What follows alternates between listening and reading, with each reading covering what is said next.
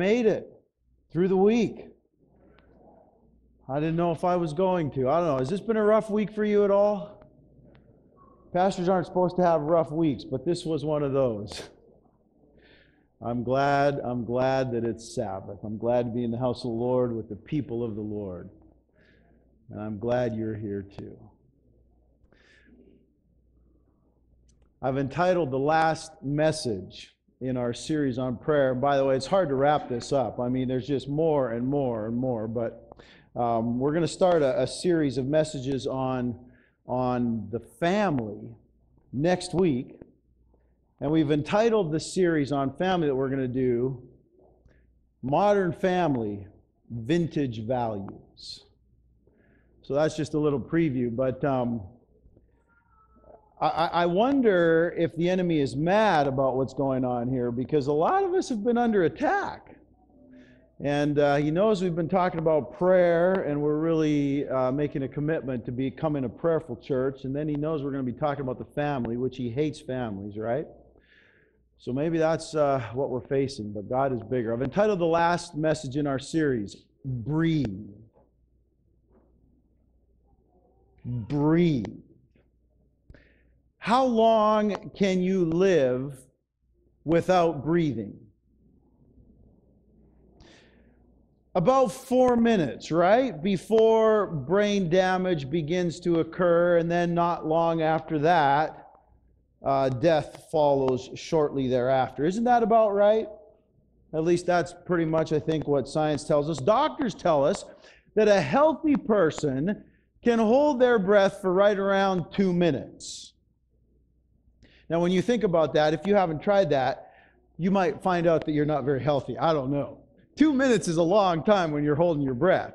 Now, they say that with practice, you can actually learn to about double that, to extend that out to 4 minutes, which is what pearl divers and so on, they're really at about the 4-minute mark that they can hold their breath. And that's pretty impressive because they're swimming around under the water. They're, exerting themselves. And so that's really amazing. But I'd like to do a little experiment. I'd like to find out how long you can hold your breath here this morning. And so in a moment, I'm going to ask you to do this. We're going to do this all together. I'm going to do it with you.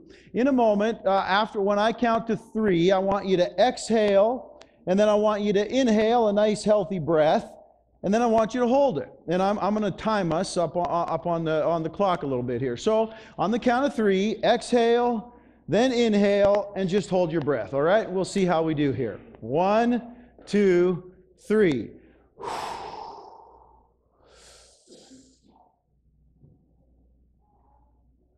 Now, I'm going to talk, but I'm not going to breathe.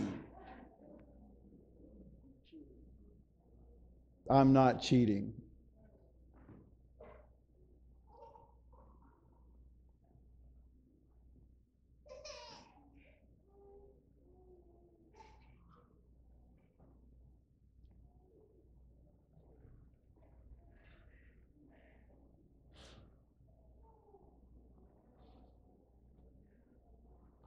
That's 30 seconds. I didn't say breathe. Actually, don't hold your breath until you pass out, okay? But that was 30 seconds. Now, how did it feel to take a big breath of fresh air? Didn't that feel good? I got a question. How do you feel about your prayer life? Someone said that prayer is the breath of the soul. Do you feel about prayer like you just felt about taking that breath after holding it for 30 seconds? By the way, and nobody in Pastor Sven's family can answer this question, but by the way, do you know what the current world record for breath holding is? Okay, I hear somebody saying 6 minutes. Anybody else? 7? So I heard it out there, and you probably won't believe this, but I'm going to back up. Actually, 6 and 7, that's not even close. Back on April the 30th of 2008, on the Oprah Winfrey Show, an extreme athlete by the name of David Blaine. By the way, prayer is advised. Breathing is advised, right? Yeah, after you. Anyway, a guy by the name of David Blaine on the Oprah Winfrey Show held his breath for 17 minutes and 4 seconds. Now, at that time, he set the new world record. Turns out there's this whole sport called static apnea, which means the temporary cessation of breathing. Now, people who have this condition in their sleep have a serious medical condition in which they spend a lot of money in order to solve that problem. Here's an international sport that people actually practice and do on purpose. Maybe they have a serious medical or mental, some kind of a condition that they should spend some money to solve too, right? I don't know. But go figure. And David Blaine, he actually practiced for 6 months in order to get to this place. Now, that was 10 years ago. And by the way, that record has been broken several times since then. A Swiss guy broke it at 19 minutes a couple of years later. And then in 2013, a German diver broke it at 22 minutes. But do you know what the current world record on breath holding is? It's held by a Spanish young man, Spanish diver by the name of Alex Vendrell, and he held his breath for over 24 minutes. 24 minutes and 3 seconds. I heard someone over there say it. 24 minutes and 3 seconds. That's him right there. Now, doctors used to declare a person brain dead if they hadn't breathed in 5 minutes. Brain scans on free divers who are holding their breath for extended periods of time have turned up abnormalities and indicate brain damage. Lesson: don't hold your breath too long. It's dangerous. Even for extreme athletes, it's dangerous. And you and I, we should not do it. Amen? We should not do it. Is it possible that for many of us, we too are not breathing, praying enough, and therefore serious spiritual damage occurs? Is it possible? Let's change that. Dear God, oh, how I pray that today you will help us come to the conviction that prayer should be as much a part of our lives and as natural as breathing, because it is the breath of our souls. Speak to us, God. Convict us and call us to this new walk and new life with you. In Jesus' name, amen. Let's open our Bibles together to Luke chapter 5. Luke chapter 5, verses 15 and 16. We hear a lot about prayer, but in spite of that, I know people who won't pray because they say they don't know how, or they're worried about doing it wrong. So I have a question for you. Do you know how to breathe? If you know how to breathe, you know how to pray. And there's no wrong way. Here's the best definition that I've ever come across for prayer. It's in a great little book called Steps to Christ. It's one simple sentence, and it says this. If you're following along in your notes, prayer is the opening of the heart to God as to a friend. That's what it is. Short, it's just that simple. Everybody knows how to talk to a friend. Amen? We all do. Everybody can pray.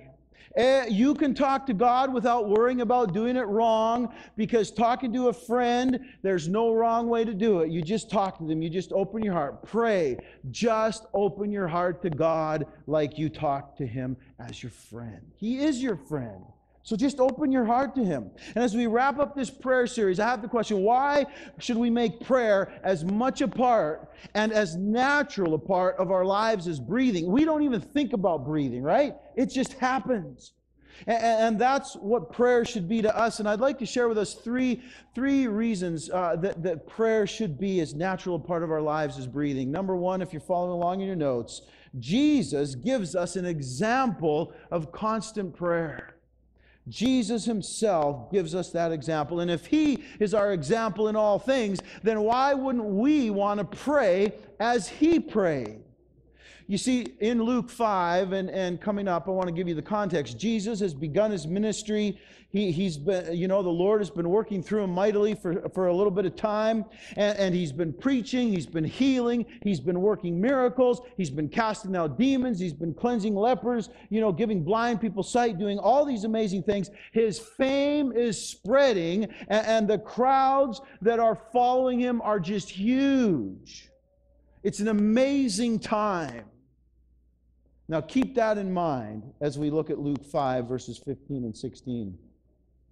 However, the report went around concerning Him all the more, and great multitudes came together to hear and to be healed by Him of their infirmities. Verse 16, so He Himself often withdrew into the wilderness and prayed.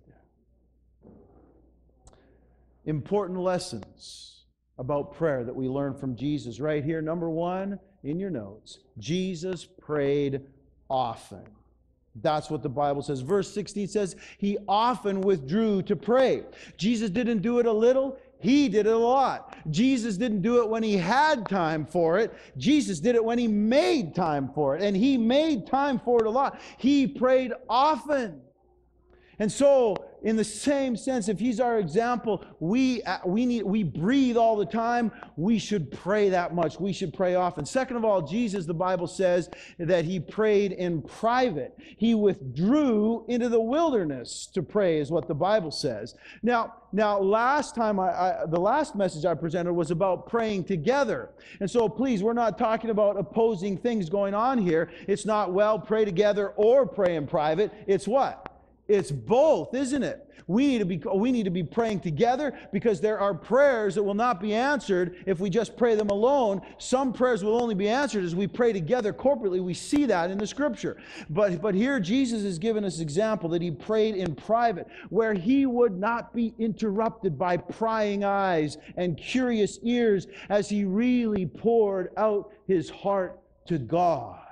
You see, He wanted to be where the TV and the smartphone and the computer and the radio and well-meaning people would not interrupt Him and distract Him and take His attention away. He wanted to be where the ping of Facebook wouldn't, pull Him off into that world. And He wanted to be where He didn't have to worry about Instagram and Twitter and whatever else is going on. He wanted to be in private so He could focus. And third, and this is very, very interesting to me as I realize this in Scripture. Catch this. Jesus prayed when things went well, not just when they didn't. Okay? Jesus prayed when things went well, not just when they didn't. And that's a very important point, because we have this tendency to forget to pray when everything's going well in our lives, but then as soon as we get into trouble and something bad's happening, we're all over prayer. Dear God, I need you, God. Help me, God. Come near me, God. Please give me strength, God. Please get me through this, God. Show me the way. All over it when things go wrong, but when things are going great, we don't feel the need so much to pray. And here's what I find really interesting is that Jesus, here in Luke, he's at the height of His popularity. I mean, things could not be going better. Crowds, huge crowd. People are flocking to Him. They're so excited. They're getting ready to crown Him king. It's a time of heady success. Things could not be going better. Miracles are happening left and right. And it's right in this moment of greatest success that Jesus, the Bible says, prayed often. You know what? We need to pray more when things are going well. than when they're not. That's what I really believe. We need to pray more when things are going well than when they're not. Why? Because it's when they're going well that we are most vulnerable to the enemy. Isn't that right? Because when things are going well, we're far more likely to be depending on ourselves. And that's exactly what the devil wants. Because he knows he can get us so easily if we're depending on ourselves. That's when we're the most vulnerable. And so perhaps this is one of the most important lessons that we learn from Jesus about prayer, is that we should pray more when things are going well. That we would keep our hold on God, that we would keep our dependence on God, that we would not begin to let the success that's happening go to our heads and take us away from depending on Him. And then I want you to think about this fourth lesson. If the Son of God needed to pray, how much more should we? Jesus wrapped His divinity in humanity. Jesus identified with our weaknesses, and His humanity made prayer a necessity. Not just a good idea, not just a nice option, not just a wonderful thing to do. It made prayer a necessity. And I repeat, although He was God, Jesus' humanity made prayer an absolute necessity. In Luke chapter 6 and verse 12, it tells us that Jesus spent whole nights in prayer. Whole nights in prayer. If humanity was so much of a problem to our Savior, God in the flesh, that He had to pray, how much more should you and I, weak, sinful mortals as we are, how much more should you and I feel the necessity of fervent, constant prayer, just like breathing? Well, let's continue in our Bibles. That brings me quite nicely to the second point that I want to make. Let's go over in our Bibles to Isaiah chapter 40. Isaiah chapter 40, and we'll begin reading in verse 29 in a moment. Reason number 2 that prayer needs to be as natural as breathing to us, it's because we find strength for our weakness. We find strength for our weakness. No one knows better than we ourselves how morally weak we really are. Isn't that true? We have secret things hidden in our lives in dark corners that we hope nobody will ever find out about it. We have such good intentions, but so often that's all they ever amount to is intentions. We never follow through. They never amount to action. And so we need strength in our lives. We need this extra boost because we struggle. We're sinful. We're broken people, and it's okay to admit that, church. We don't have to come up all in here in our nice dresses and suits and, painted faces on and pretend to be something. It's okay to be real. And we're weak and we struggle. And things aren't as good as they appear. And of course, the statistics are showing that especially among young people, there's a lot more of depression and everything. Why? Because Facebook and Instagram, it doesn't paint the real picture. Everybody's life is so perfect, and I have all these perfect things going on, and we see all these, Photoshop pictures. I mean, now on your smartphone, they even give you a little app right there that when you take the picture, you can adjust the picture before you tweet it so that it looks better and it flatters you more. And it makes you bigger where you want to be bigger, and it makes you smaller where you want to be smaller, and all kinds of things. I mean, they do. And so what we're looking at is not reality, but we forget that, and we judge our lives by it, and we get depressed. But I love what the Bible says. You see, prayer gives us the strength we need for our weakness. Isaiah 40, He gives power to the weak, the Bible says. And to those who have no might, He increases strength. Even the youths will faint and be weary, and the young men shall utterly fail. But those who wait on the Lord, and when you see wait on the Lord, that's another way of talking about prayer. Coming to God in prayer, waiting on the Lord. Those who wait on the Lord shall what? Renew their strength. They shall mount up with wings like eagles. They shall run and not be weary. They shall walk and not faint.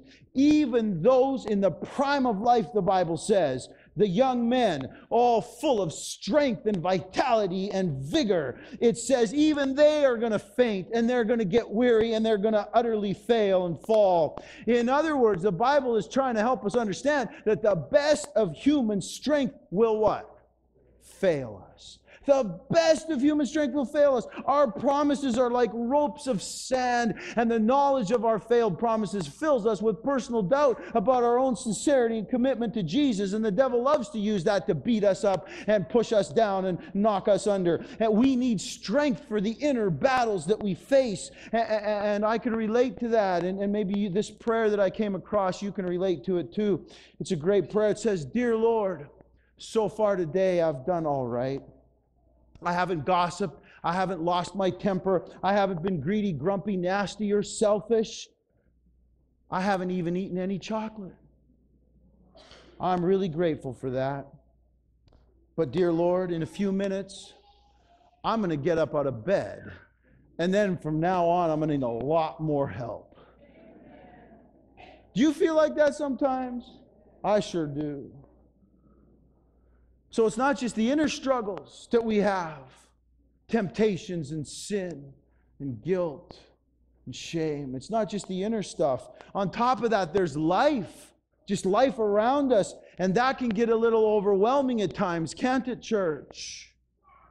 I feel that way, honestly, to be just completely honest. I feel that way right now.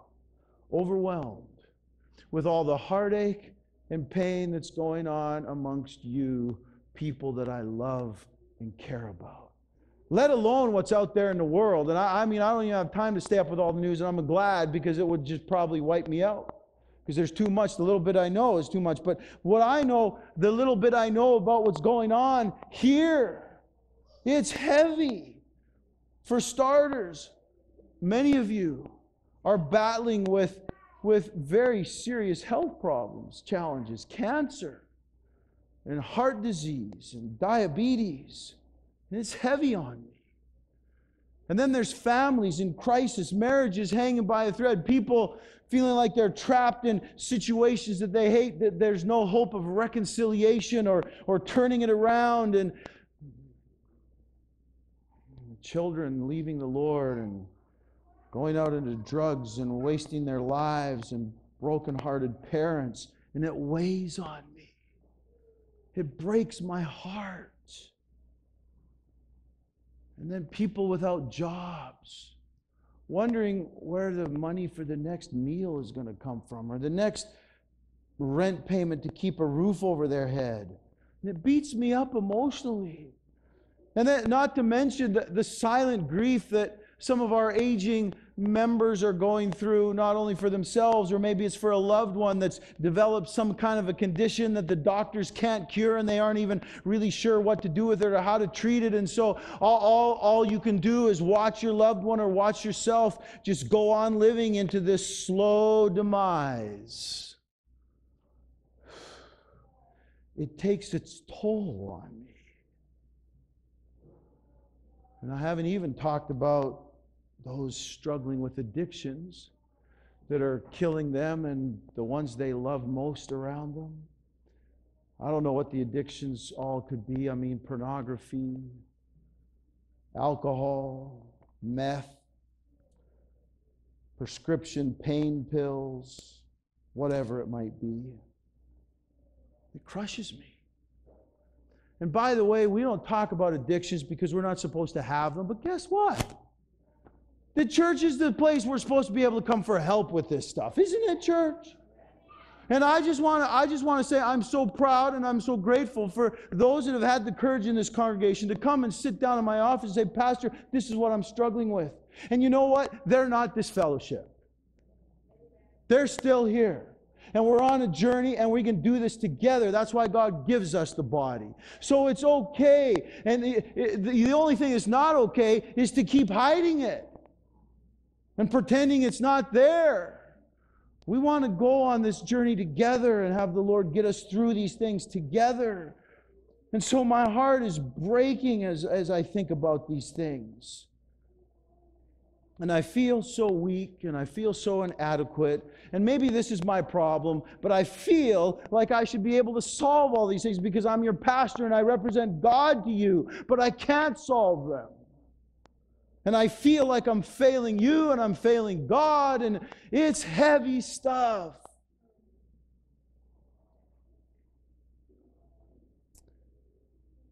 So what do you do? What do you do when the people you care about so much are in so much pain and there's nothing that you can really do about it? I'll tell you what you do. You pray. You pray, you cry out to Jesus because He understands it all.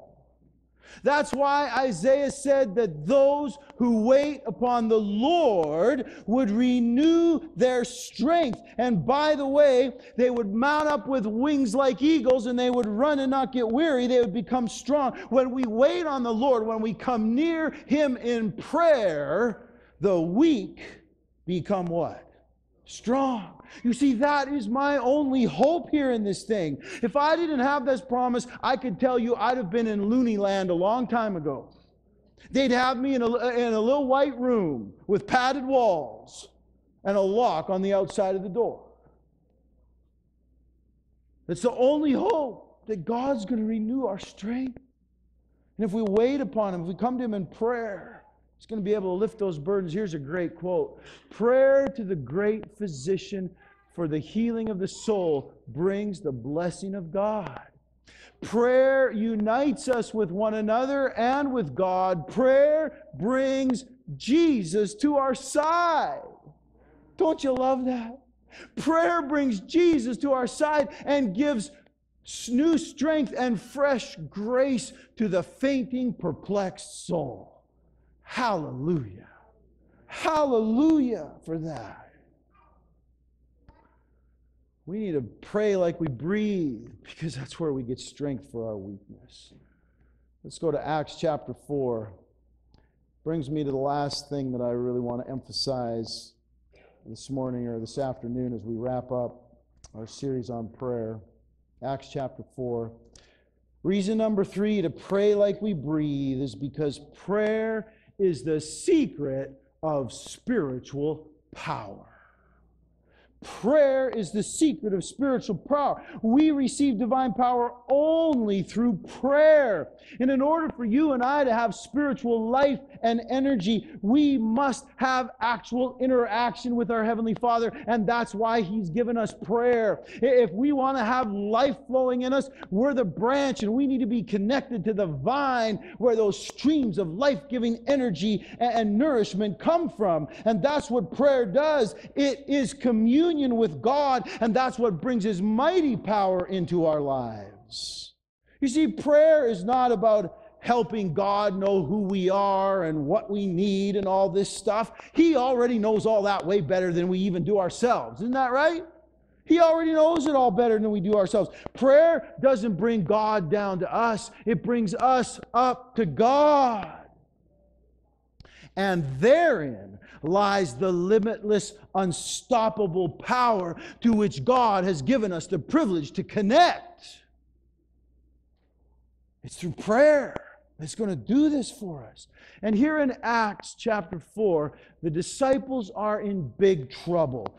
Persecution and opposition are mounting all around them. Peter and John have just finished healing the lame man by the temple gate, and because of that, they've been thrown in jail overnight, and the next day they're hauled out of jail and they're hauled in before the Sanhedrin, which was the Jewish Supreme Court, and they're forbidden to preach Jesus, and they're severely threatened if they disobey the Sanhedrin's orders. They say, you got it easy this time. Next time it's going to be a lot worse if you keep preaching Jesus. Now, Peter and John, when they heard that, they immediately knew that it was only going to get worse because they were going to keep on preaching Jesus. They weren't about to stop. They were going to keep going. And so they knew the heat was going to get turned up. And so they get released and they go to their friends. And when they get to their friends, you know what they do?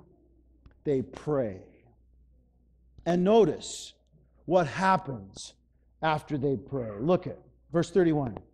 And when they had prayed, the place where they were assembled together Oh, I'm going to stop right there. I'll come back to this. I'm going to get distracted for a minute. The place, and when they had prayed, the place where they were assembled together. Notice they were not praying alone, were they?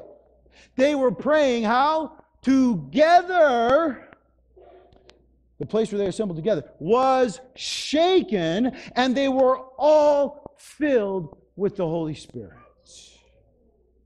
And they spoke the word of God with boldness. By the way, I'm not done reading, but I got to just stop here and camp on this for a minute too. They were all, the Bible says, filled with the Holy Spirit. See, I'm not interested in a pastor or two or three or four getting filled with the Holy Spirit, or one or two or three church members. You know what I'm interested in? All. Everybody sitting in this congregation filled with the Holy Spirit. Can you imagine what that would be like if we were all filled with the Holy Spirit? And I know how we can get there. If we will come together and pray together for the Holy Spirit, God's going to pour Him out like that. That's what He did in Pentecost for the disciples. They were all praying together, and everyone who was there got filled with the Holy Spirit. Verse 33. And with great power the apostles gave witness to the resurrection of the Lord Jesus, and great grace was upon them all. Now, there's no question that the secret to spiritual power is prayer. We see it right here in Acts. And you show me a powerless church, and I will show you a prayerless church. But here in Acts, the apparent defeat turns into what? Victory. That's right. Prayer turns apparent defeat into victory. And prayer will do that here in Richardson, in our congregation. It will do it in your family. It will do it in your personal life. Prayer will turn apparent defeat into victory. And I already talked about this a little bit, so I won't have to camp here too long. But it says the Holy Spirit is poured out through prayer. After the believers prayed together, they were all filled with the Holy Spirit. That's why we need to be praying together. If we really are serious about revival and receiving the outpouring of the Holy Spirit, which we call the latter rain, just before Jesus comes, we have got to pray for it. Jesus told us to ask for the Holy Spirit. And I believe that the single greatest thing that we can do to receive the latter rain outpouring of the Holy Spirit is to pray, pray, and pray together. That's the single greatest thing. Last of all that I want to mention here is that prayer is really it's the foundation of an exciting walk with God. It's a foundation of an exciting walk with God. Verse 33 says that they were witnessing to Jesus with great power, and great grace was upon them all. Now notice that Luke didn't just write here and say they were witnessing with power and grace was on them. He didn't say just power and grace. He said what? Great power and what? Great grace. He emphasized that. And it happened because they prayed. Life in the early church was exciting. The walk and relationship that people had with Jesus, with one another, was exciting. It was vibrant. God was moving in marvelous ways. And sometimes I wonder if we're not excited about church because it's just all ho-hum. We're just in some kind of a rut. And I really think we need to pray ourselves out of this and recover some passion and some energy about what God is doing here in our midst. When are we going to get it? You know, about this prayer thing, and it needs to be like breathing. I mean, I hear about church folk. You know, we don't have time to pray. Why?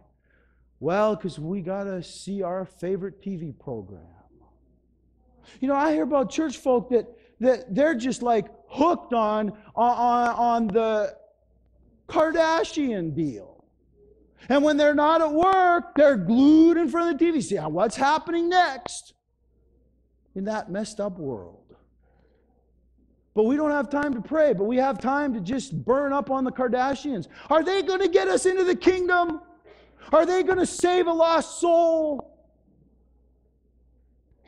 Lord, help us if we can't breathe spiritually because we're suffocating on the garbage of the culture around us. You know, Pastor Sven, when he preaches every once in a while, he says, this is angry pastor. Well, guess what? He ain't got the corner on angry pastor. You see, we're not going to have power without prayer. And if we don't pray, for sure we're not going to have any power. Listen to this quote. It says, much prayer is necessary to successful effort. Prayer brings power. And that's why you say, that's why we have praying for our like lists. But you know what? And we're trying to get this going through our Sabbath school classes. But you know something I've heard? You know what? I heard this, and it mustn't be true. It can't be true. It's just a bad rumor. It's just got to be bad gossip. But I heard that some of our Sabbath school classes don't want to take 3 or 5 minutes to pray for the like cards and to be interrupted with praying for people that need to know Jesus better. Now, excuse me. If you are so spiritually bankrupt that you don't want to be interrupted, in your theological mumbo-jumboing to pray for a soul, may God have mercy on you. That is absolute, utter nonsense, church. I am sick and tired of Sabbath school classes being nothing but theological treatise-ing and arguing some opinions back and forth. Sabbath school is where we get ready to save some lost souls. Sabbath school is where we build relationships and pray for each other and pray for our friends who aren't here yet. That's what Sabbath school is for. And if you don't want to pray in your Sabbath school, I'm going to come and shut it down. You have no business being in a class that's that selfish, that wrapped up in yourselves and your comfort, that you don't care about people going to Christless graves and you don't want to take 5 minutes to pray for them. Sorry about that. I don't know where that came from.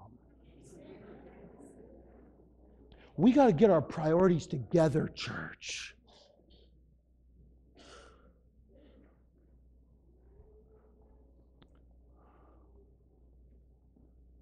Prayer brings power.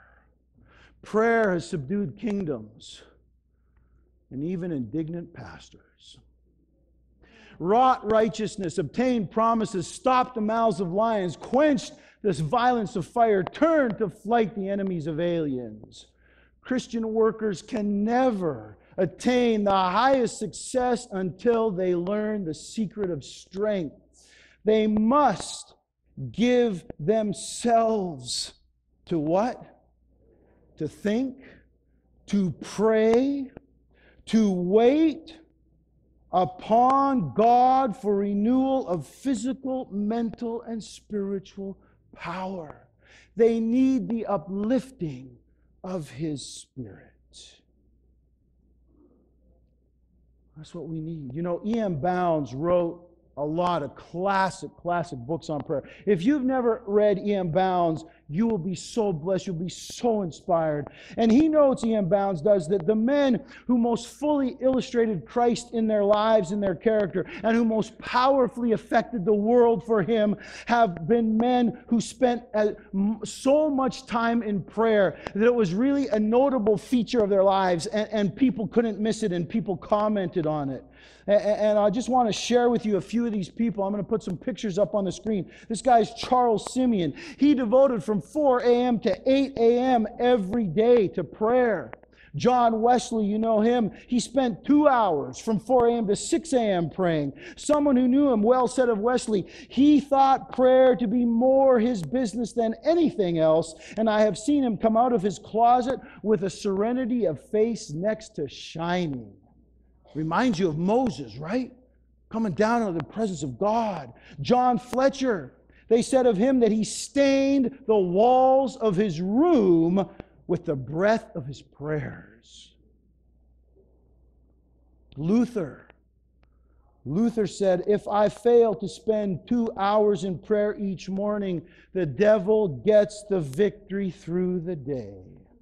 I have so much business, I cannot get on without spending 3 hours daily in prayer. That was Luther. Samuel Rutherford rose at 3 in the morning to meet God in prayer. And Joseph Alleine rose at 4 a.m. for his business of praying until 8. I'm so convinced, dear ones, that if we want to be a great church for God, we must be great prayers. Great prayers. And I want to invite my dear friend Curtis Elcock and Linda, his wife, to come up here. You know, as we embarked on this, Curtis, you're here, aren't you? You didn't forget about second service, right? Oh, okay, I see Linda. Oh, there he is, okay.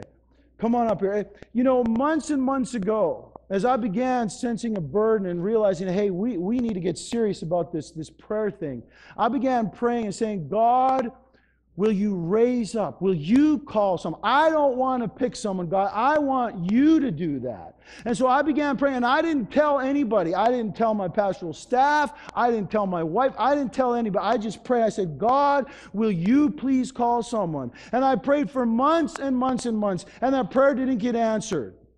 It's because Curtis is so slow to hear. And finally, the most exciting thing happened. It was the Sabbath that we began this series on prayer. This brother got up to have the intercessory prayer, and he said, you know, church, he said, I've been running away from this, but God showed me and called me to a prayer ministry here at the church. And I'm so excited, and I'm praising God so much because I know God wants to do. That's why the devil is, well, go ahead, just share. Happy Sabbath, church. It's very interesting. I was just outside conversing a bit with Elder Emeka, and I don't think he even knows this. But like Pastor said, the first service when he started the series, during that week, my wife and I was troubled. I was being tossed between working with the guys in the Allen First Church. And I said, God, you tell me what you want me to do. And I said to her, you know what, I think I'm interested. I think God is leading me towards prayer ministry because I did it in the islands before, and I probably should be doing the prayer ministry. And I said, Lord, if you want me to do this, send me a sign. Well, you better be careful what you tell God at times. So we decided we're going to go for a walk. And I had my phone, I walked out, and we started walking, and my phone vibrated. And I took the phone up and I looked at it, and it has a Elder Emeka text from him. I said, well, why is he sending me a text? So I opened the text, and as I opened the text read, Elder, could you please pray for us this Sabbath, first service, the intercessory prayer? I was like, no, this can't be. This is right. This is not correct. And my wife said, what are you looking at? And I showed her, and she was like, you asked for an answer. In less than 20 minutes, the answer came. And I have been running from this for many years, brethren. We run from God like Jonah. Like I told Pastor yesterday, I'm like a Jonah. And God has used me in various occasions where I've prayed with individuals and prayed for individuals. And I've seen individuals gotten healed through prayer. But not only that prayer, that aspect of it, but the aspect of it is I found out the less I pray, the less I want to evangelize. The less I want to tell people about God soon coming. And as we look at the time around us, it is very evident that we don't know. We're getting closer and closer each day. We don't know. So I decided that I'm going to follow God's leading, let him guide, and I'm going to take on the responsibility of being one of the co-partners with the prayer ministry here in this church. And I have a number of dreams that I've put together for this plan. We have a membership of about 1,000 members here. And I pray that at some point in time in the very near future, we can have at least 25% of our members praying. And by doing that, we'll have a prayer vigil 24 hours a day, 7 days a week. Brethren, I believe we are coming to the time where we are going to see a lot of miracles. I don't know if it's visions I'm getting, or it's just scary to think about the way God is going to move. Our families are under attack. Our individual lives are under attack. And I'm just thinking about a quote in the book Great Controversy Sister Wright wrote. She talks about how the distractions of the world are going to keep us away from praying. We have to make a decided effort, just like Daniel did. Daniel decided that he is going to stand regardless of what happened, and he prayed 3 times a day. And this is the type of commitment I'm looking forward to having in my own personal life so that I can grow. Because the most scary thing that can happen is when Christ comes, he said, I never knew you. And that text runs right now. I get goosebumps just thinking about it. How could somebody walk for 40, 50 years in this faith, in this movement, and when Jesus returns, he looks at them and he says, I never knew you? Because we were doing it in our own strength, we were doing it with our own power, and we were doing it for our own gain. I stand here humbly in front of you, saints of God, and say to you that I just want God to use me to do his bidding. God is real. Jesus is real. The last 6 to 8 weeks has been tumultuous for us. Right here, this young lady. We have been through some difficult times, and I think it's probably some of the worst times after we decided to do this prayer ministry.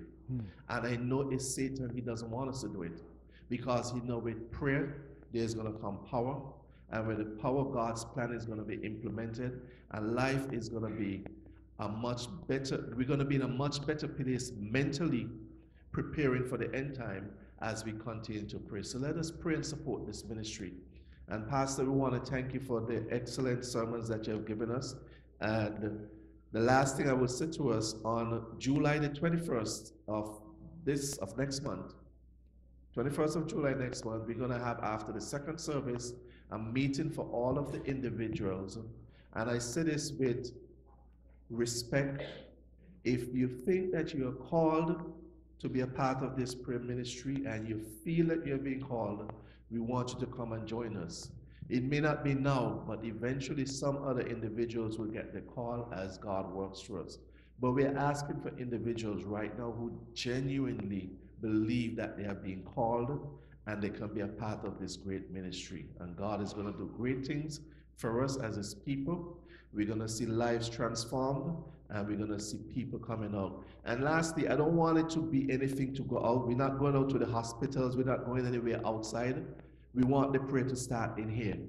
If the house is full of prayer, when that prayer infiltrates and permeates in the house just like a cup and starts to run over, guess what we're going to do? We're going to eventually go out, and that message is going to be shared with others. So the main focus of it right now is here in Richardson Church. Let us become a praying church. 250 or more of our members. Thank you, and God bless you all. And enjoy the rest of the Sabbath. Jonah. I praise God for Jonahs.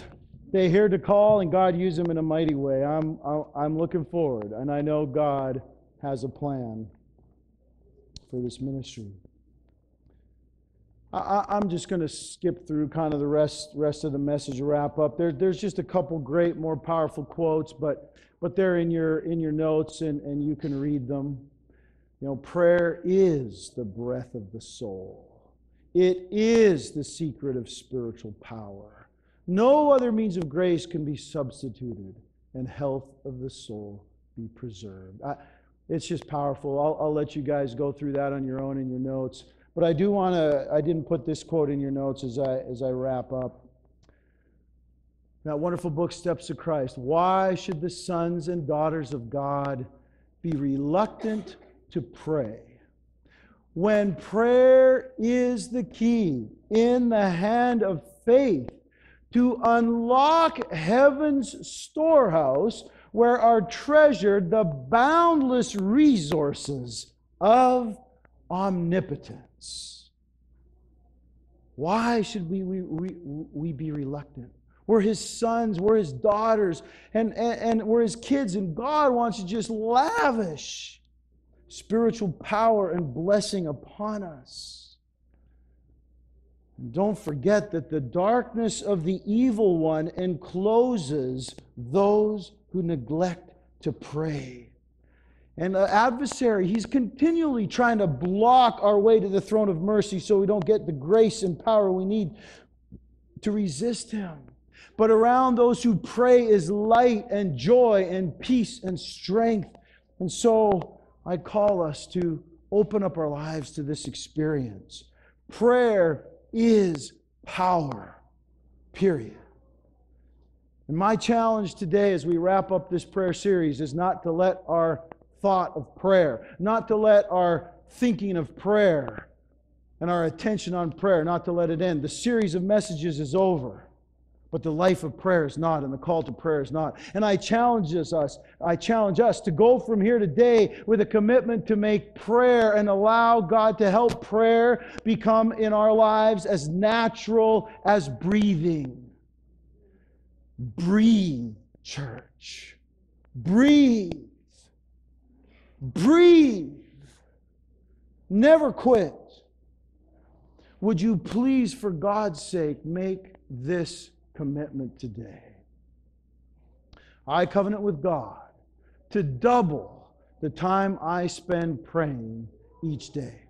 That's why today, instead of 1 minute in praying for our like list that Pastor Sven did, that's why he did 2 minutes. So I said, Pastor Sven, let's double it. 2 minutes. And if you're praying 10 minutes a day right now, I'd encourage you by God's grace, double that to 20 minutes. If you're praying 15 minutes, double it to 30. If you're praying 30 minutes, make it an hour.